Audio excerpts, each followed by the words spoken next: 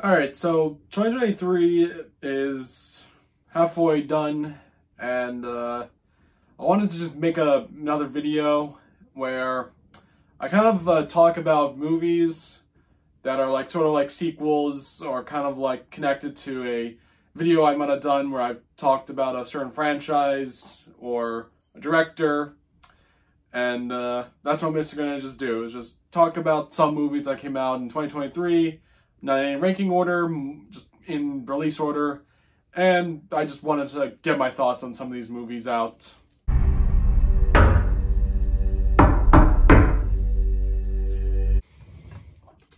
So M. Night Shyamalan is a very hit-or-miss director.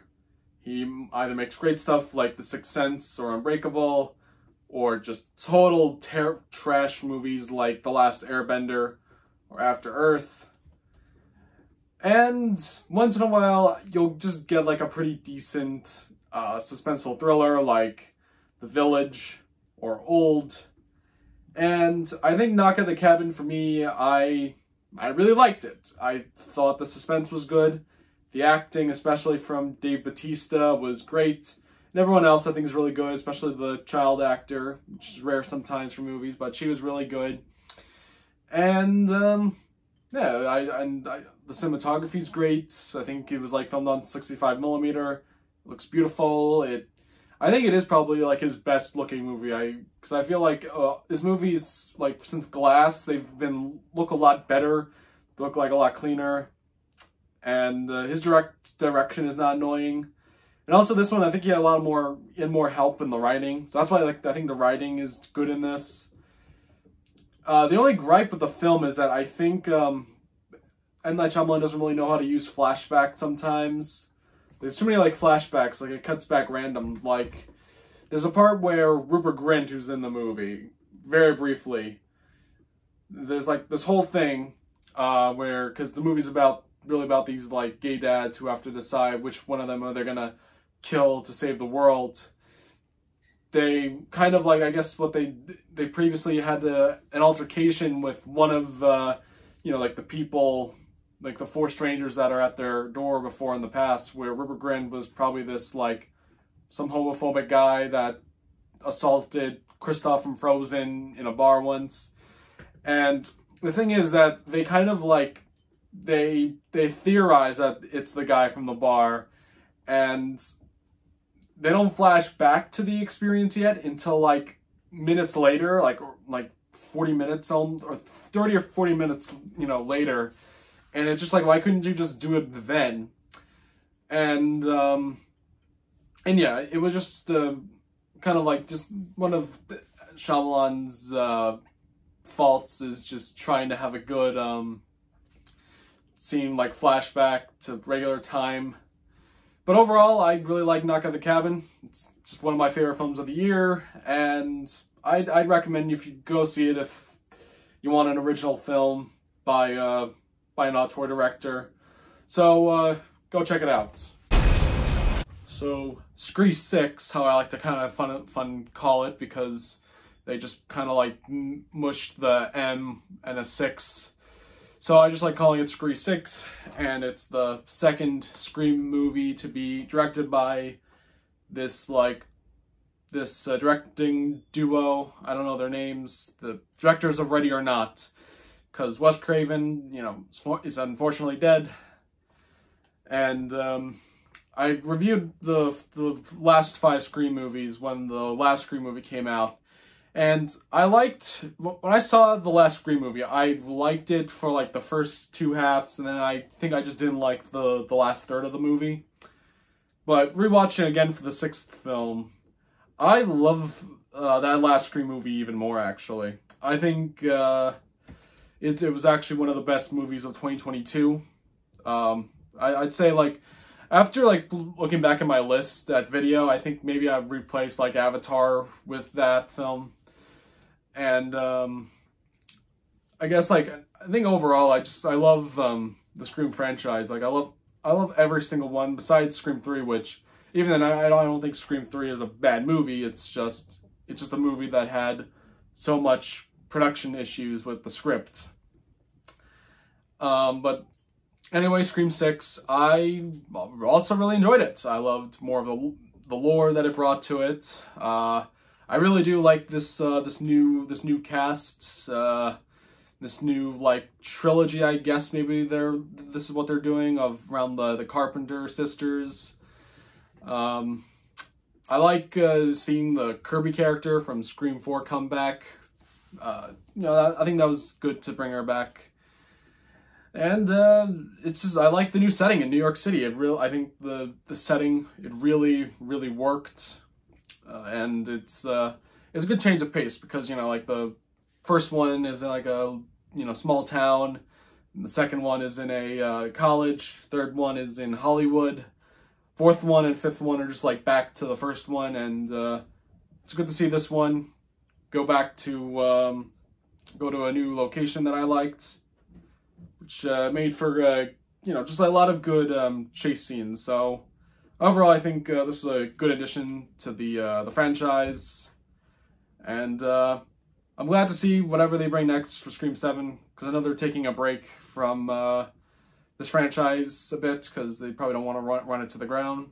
So I give them props. They're gonna take a break and think what they're gonna do next. So I'm excited to see whatever comes next. So one of my favorite like movie franchises or series is definitely the Fast and the Furious franchise. I really loved watching all of them back in 2022 and enjoyed watching them all again this year with Fast X. And I also got the privilege to watch Better Luck Tomorrow, the Justin Lin film that he made before he did Tokyo Drift that has the character of Han in it. So that was kind of fun. Really great movie, and it's actually my second favorite of the franchise, funny or not. And with this 10th film coming along, it had a lot of red signs. You know, Justin Lin actually quit the production of this film, and Justin Lin has done most of the movies, and was replaced with Louis Terrier, director of The Incredible Hulk and the Transporter films, the first two with Jason Statham, which I haven't seen any of them. And no one really liked the last one, and I thought, well, I think the last two I don't think were as good as just like the previous 4 films that came. Like Hobbs and Shaw I really don't like. I think actually out of the entire series it's my least favorite. And F9, I don't think it was bad. I just think I didn't really think the brother thing didn't work. I just don't think maybe John Cena overall should have just been the bad guy. I think he just should have been a like more of his brother, but kind of like they just don't like each other, but he's still a protagonist. But overall, I still liked the action. I didn't mind the space stuff. Like, it was gonna come eventually, and I'm accepting this franchise to just get weird, but Fast X does like dial it down, and I don't mind it. I still think the action is still fun and it's still insane. And this is also like the beginning of a trilogy that's gonna end the entire Fast and the Furious saga. So they really want to end this off on a bang. Even though I think I just prefer if they just did one more movie and that was it. But yeah, Universal wants to just keep milking this franchise out, and this is how they're gonna do it. And how did I think of this one? I still liked Fast X. It's the 10th film, and it's still really fun. Vin Diesel's still great. John Cena coming back as Uncle Jacob is really fun, actually. I like his role. I guess I think the only issue is that I think the team is split up too much for most of the film. You know, you've got like Roman, Tej, Ramsey, and Han in London with Shaw, and I mean, it's fun, but you know, you wish they were all together, but they're probably all like, they're building up to a, you know, where they all come back together in the next one. And you also got like Charlize Theron, Cypher, who I don't know like what they're really doing with her, because I guess with Jason Momoa is now truly the big bad guy, and Cypher is just not really gonna be the main bad guy of it all. That's gonna be like who they gotta take down, and that's it. So, and I think Jason Momoa as the villain was actually really fun. He was definitely funny and threatening, and I hope this really is like the truly like the best Fast and the Furious villain, and not a villain that will just turn into a good guy the next movie. I really just hope they don't do that, and I don't have a problem with villains becoming bad guys. It's just that it's getting too tiresome. They're doing it too much. I do kind of like the other ones, like Brie Larson I surprisingly liked, who I just don't like in any of her movies, because I just, yeah, I haven't seen Room, but look, I just find that every movie she's in, she's just playing, like her ego is just like sticking out too much. But in this, I feel like she actually respects the cast, she actually respects Vin Diesel, and I do kind of like her character, but you know what, if it's meant, because the role is meant to be, you know, Kurt Russell's daughter, you know, Mr. Nobody's daughter. But couldn't they just make it Kate Hudson for fun? Because that's like his daughter, well, stepdaughter, but really is her, that's really is her father. But that really would have like fit into the theme of family. So I don't know. That's what I would like, but she's probably not marketable. I forgot the guy's name. Alan Richardson, I think he plays Jack Reacher. I didn't know there was a Jack Reacher show. So someone told me after the film. He's like a interesting character.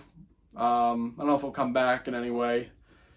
And yeah, I think just a good action movie, very solid. I'm excited to just see how the franchise goes, and Universal make a Ludacris and Tyrese Gibson team up movie instead of another fucking Hobbs and Shaw movie, which I don't want to sit through again. So Spider-Man Across the Universe seems to be everyone's favorite film of the year so far. And what do I have to think about it? Well, I really did like Into the Spider-Verse. I thought it was a really good, solid Spider-Man story. Good introduction to Miles Morales to, you know, non-comic book readers. I really liked Jake Johnson as Peter B. Parker, like Haley Steinfeld as Spider-Gwen, and I just overall I enjoyed the film. The animation was really good. It was very different at the time, and now I feel like this type of animation that they're doing is just not gonna be interesting anymore in the future, because I think Puss in Boots kind of took the animation style a bit, and the new Ninja Turtles movie is exactly that. But this new one, I was very hesitant to talk about this one, because I was like, I want to really develop my own thoughts when we get to the next one, Beyond the Spider-Verse, which I don't know when it's coming out again. I think it's coming out next year, maybe not. I think there might be a delay. But I gotta just admit, I'm really not a fan of this trope of like, you make a first movie that's great, and then you want to make sequels, but instead you want to make like, you know, we get stuff like Matrix Reloaded, Matrix Revolution, which are just meant to be like these two-parters, and then I think then worse, the Pirates movies, you know, Dead Man's Chest and At World's End, just terrible. I hate the trend of just making like a trilogy, and you just call it a trilogy because the first two are like split up into different movies. It only really worked for Back to the Future, and that should have really been it. I'm tired of these type of sequels, and I wish they didn't do it for this one. But I still think this was still a very fun movie. The characters are still fun. You know, you get more into the relationship of Gwen Stacy and you know, Miles Morales. And I like this idea that Miguel O'Hara, you know, Oscar Isaac, kind of like has this literal like organization of Spider-Man from different multiverse that kind of are basically now like dimension cops going around like setting the multiverse straight. And there's a lot of good references to the past films. I like even the Venom woman, the woman that was in the Venom movies. That cameo was fun. And overall, I did enjoy it. I don't care anymore for these like plots. Like, I wish they just gave us a movie. Like, that's why I liked the last one. It was a three act, structured film, beginning and an end. This film is just beginning, half middle, and just big cliffhanger. And I don't have a problem with the cliffhanger. It's just that in what this movie is doing, I just hated it. Just guys, stop making this style of movies. I don't want these anymore with trilogies. All right, so just stop it. But it's still fun. I like Jason Schwartzman as the villain. And look, I do like these movies overall, but I gotta give more of my thoughts when we get to Beyond the Spider-Verse. And yeah, I give it the best animated feature this year. So if you guys didn't know already, Wes Anderson is one of my favorite directors, and he's the only director where I actually made a ranking video. I did make a video on Spielberg where I just talked about every single film he's made because I watched all of Spielberg's films. But Wes Anderson is another one of those few directors where I've seen every single one of his movies because I'm insane. And I love every single Wes Anderson film. Even Fantastic Mr. Fox, which I'm not a big fan of, I think is a little overrated. I still think it has some good things in it. But now on to Asteroid City, which people either like or don't like, because Wes Anderson has kind of gotten to this point where you either love his films or you just hate his films. And outside movie-going audiences, I don't think they're really going to attach to this film. You really just got to be into Wes Anderson or had seen a Wes Anderson film and liked it. And for me, Asteroid City, I'm going to just declare as my favorite film of the year until Oppenheimer or Killers of the Flower Moon comes out, and that will probably also just blow me away. But I just loved Asteroid City just because I love Wes Anderson, I love his style, I love the look of his films, especially this one. Like, this one was... because the last one was complete black and white, French Dispatch.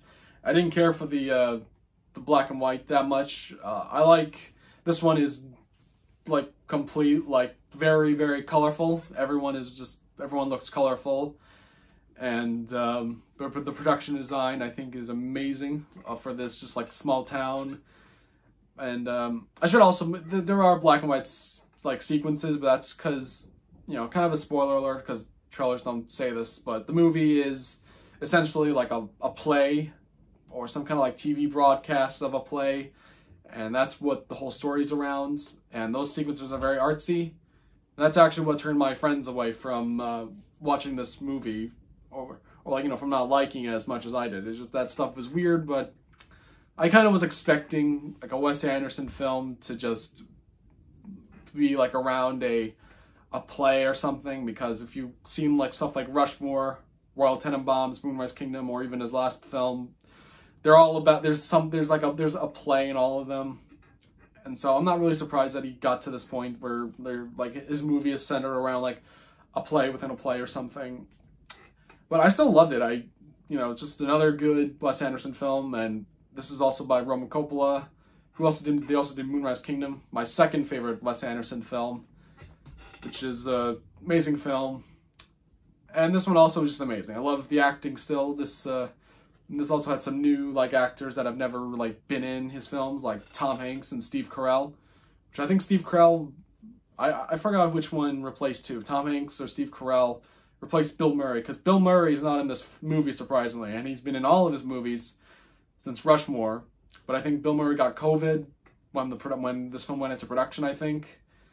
And I just forget who it was again, if it was Hanks or Carell that Murray's supposed to play. I would assume Tom Hanks, because Tom Hanks kind of like, sort of almost looks like Bill Murray and almost acts like Bill Murray a bit. But I'm not sure.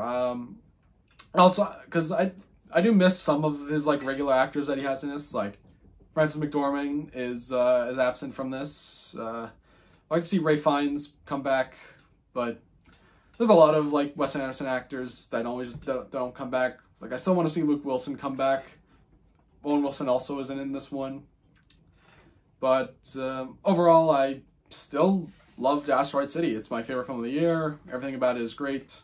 Stop motion Alien was really good. Nice seeing stop motion in a live action film, which is very rare, and really Wes Anderson's the only one that incorporates actual like stop motion. So if you don't like any of the movies that are coming out besides Spider-Man, you know, like blockbuster movies, just go see this.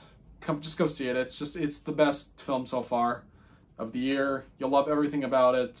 It's all beautiful.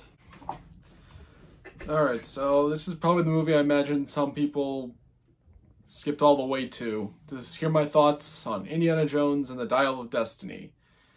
And this is a movie I've been really waiting for almost 9 years. Ever since I finished watching all 4 of the films back in like 2014 when I was like 8. So I've been waiting for this movie a while, and you know, it's been going through a lot of phases in its production. Biggest one obviously being, you know, director swap from Steven Spielberg, you know, dropping off the project with James Mangold coming in. And I think as like I watched all of Spielberg's movies and seeing how he ended up, you know, from Kingdom of the Crystal Skull to like The Fabelmans, I don't think Spielberg would have made a great movie anyway. I'm sorry, I don't want to get off on tangent, but overall I think Spielberg is just done for me as a director. I don't think he's just that good anymore. And that's why I think James Mangold was definitely, I think he was the ideal choice. And they obviously picked him because of the success that Logan was, you know, getting an Oscar nomination for adapted screenplay and just it being like a fantastic conclusion to the Wolverine character. So they obviously thought that this was like the best guy to finish off Indiana Jones. And while I think Logan is a better film in concluding like a character that's been around for a long time, I still really do enjoy this movie. It still has its issues. I'll agree it's like the 4th best Indiana Jones movie, because there's gonna be I'm gonna just spoil it. And I think what I like that this film did is it actually like went for the MacGuffin device of what it can do, because I think Kingdom of the Crystal Skull, Lucas really fell flat on trying to tell his Indiana Jones alien story, because I really do think the whole time traveling aspect worked in this. It wasn't like the predictable thing where like the whole thing backfires on the bad guys. Well, it kind of does in the time traveling, but not in the way where they just explode, which I kind of liked. It didn't have the same cliche ending that Raiders, Last Crusade, and Kingdom of the Crystal Skull already did. I actually like that they went for the time traveling stuff. They actually did it. And that's why I do like it. It's a little outside the box. CGI I don't think is that great. But, you know, I think it's a little better than how it was in like Kingdom of the Crystal Skull. Like Kingdom of the Crystal Skull CGI does not hold up today whatsoever. There's like no like good like CGI effect besides like all the practical stuff, which is still good. And I think and I will say, like, I do think the opening, I did kind of enjoy the opening. Even if the Harrison Ford CGI double looked weird, I think it still was a fun sequence overall. But it did make me think, what if these Indiana Jones movies that were made later were not like live action at all? Like, what if they just made them animated? You know, what if they got, you know, Robert Zemeckis' motion capture thing and just had done a like animated Indiana Jones movie instead? I don't know why. I feel like they should have just done it. Yeah, I would rather, yeah, like just do that, an animated Indiana Jones film in World War II instead of this. But you know, people just like seeing real actors. Overall, there's a lot of people that are saying, you know, the movie's woke, or it's okay, and I'm leaning towards the okay side. I don't want to hail the movie as great, but it is still like a fun movie, and I do deeply think James Mangold really tried his best to bring a satisfying conclusion to Indiana Jones overall. Even if I'm not someone who thinks, oh, they should have ended at Last Crusade, because I think that was just like the end to that trilogy. There's still a lot more of Indiana Jones that should still be told in film. Well, not anymore, because Harrison Ford's done and he's too old, and I don't really want to see anyone else play Indiana Jones, of course, because, you know, when Harrison Ford dies, Indy dies. And I kind of agree what he has to say on that.